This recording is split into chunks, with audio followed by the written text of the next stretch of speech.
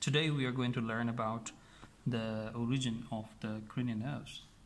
As we know that there are 12 cranial nerves, and from these 12, two cranial nerves, number 1 and 2, what we call that olfactory, which should be present over there, and the second one, what we call that optic nerve. These two are coming from the upper part, and the rest of the 10 cranial nerve from 12, they are coming from the brainstem. So let's know that what is a brainstem. Brainstem is having the three parts: midbrain, pons, medulla oblongata, which is continuous later with the spinal cord.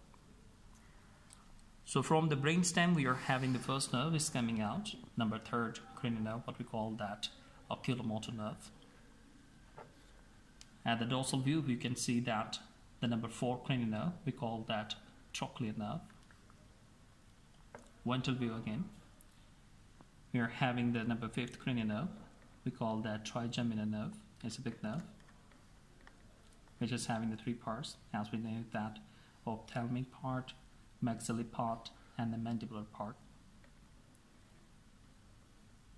This place we got here number 6 cranial nerve, we call that abductor nerve. Here we got number 7 cranial nerve, what we call that facial nerve, with its motor branch.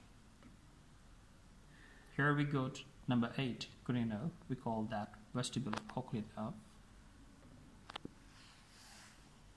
Here we got number 9 cranial nerve, what we call that glossopharyngeal nerve. Here we got number 10 cranial nerve, what we call that vagus nerve. Here we got number 11 cranial nerve, what we call the accessory nerve. Is having some fibers coming from the medulla and some fibers coming from the spinal cord. Here we go, the last cranial nerve, number 12, we call that hypoglossal nerve. Thank you very much.